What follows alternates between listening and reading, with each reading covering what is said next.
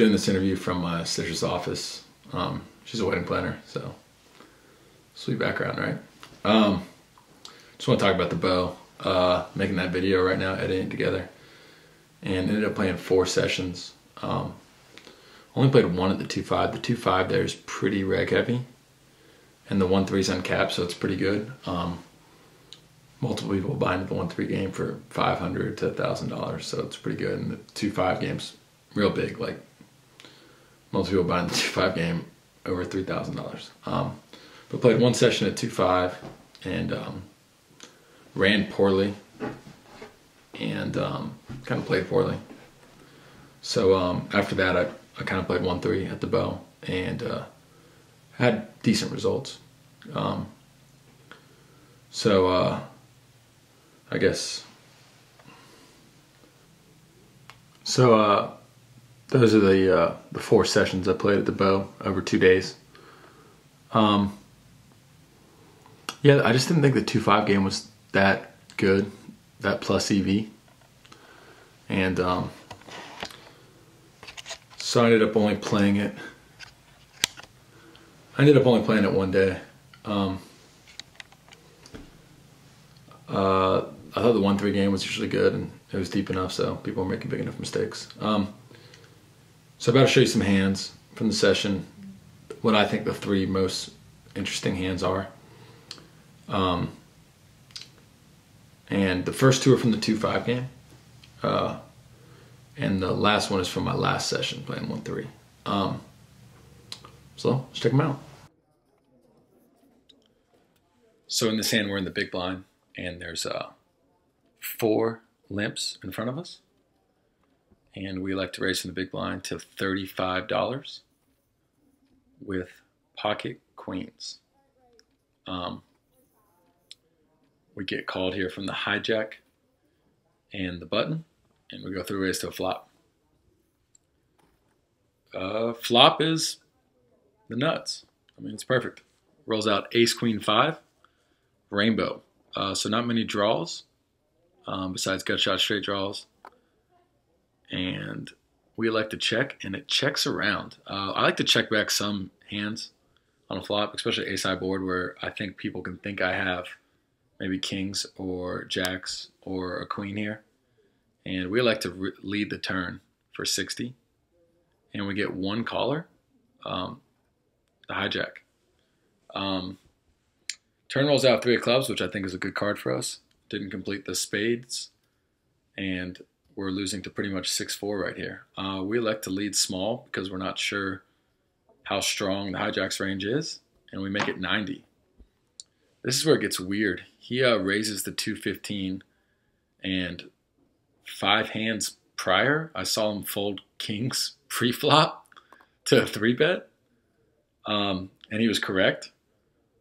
So I don't like raising here because I don't know if he'd call with 7s or 5s. The only hand I think he'd call with here is 6-4.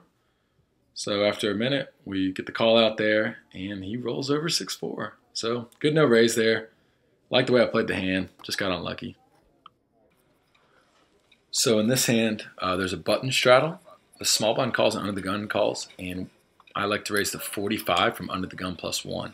I have ace king suited here, diamonds, and the button calls, small blind calls, and under the gun calls. So we're going 4 ways to a flop, and the pot's already $185. Which we're okay with. I mean, it's a little bloated, but that's all right. Action game. Flop comes jack 7-3 with 1 diamond. So we have 2 overs and backdoor diamonds, and it checks to us, and I elect to continue for 115. I don't think you can just give up on every flop in multi-way plots, and I think a small percentage you need to continue with in live games, even though I think waiting in live games till you have made hands is usually the best strategy. This is one of those flops that I'm very happy to continue with. It's hard for anyone to continue. Even with just a jack, it'd be tough. And there's a ton of good cards for me on the turn. It folds around to under the gun, who has $190 behind. and he takes a second here and ends up jamming. And for $70 more, we of course snap it off. And it does not roll out in our favor. And he shows pocket nines here. I actually tell him, did you see my hand? Because when I look at my cards the second time in the beginning of this hand, I thought I did it a little high and didn't protect him very well. And I really thought I could get nines, tens, eights, all those type of hands to fold. He took a minute before he did it too, so I think he would have folded if he would have been deeper. But I'm okay with the way I played it. Can't be results oriented. Get him next time. So in this hand, we look down at 9-7 of spades, and we elect just to call from the small blind.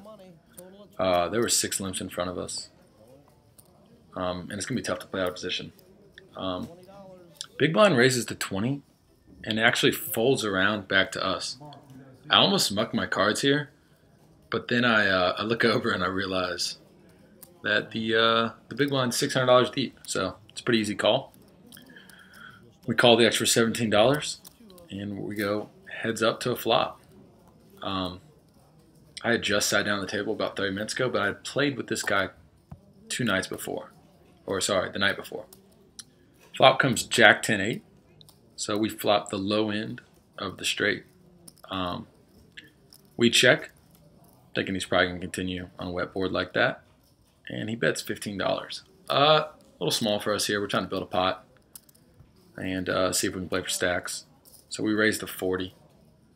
He takes a second here and then throws in the extra $25. So pot's $138 going to the turn, and turn rolls out the 3 of diamonds. There's now 2 flush draws, and I still think we have the effective nuts. I don't think he was raising queen 9 from the big blind, at least from what I saw the night before. And we lead for $75. A little under half pot, a little over half pot here. Maybe could have sized it a tad bigger, but whatever we did, we induced the right action. He takes a second here and announces raise.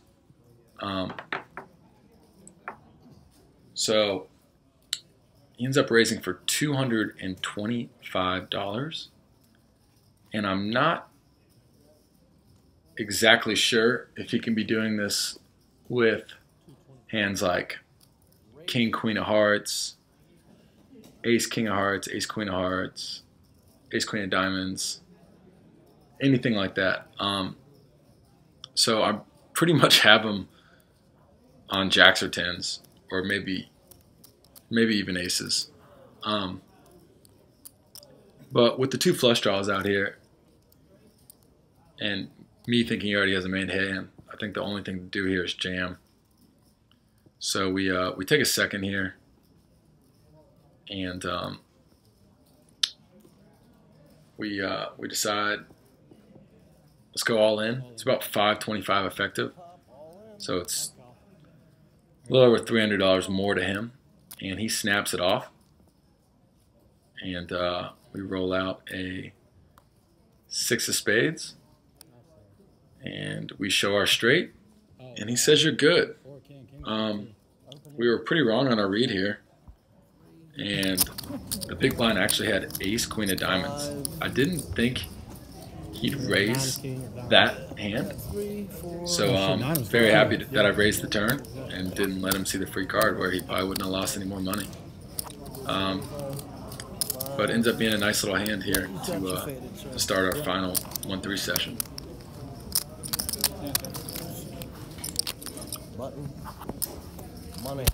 Thank you, sir.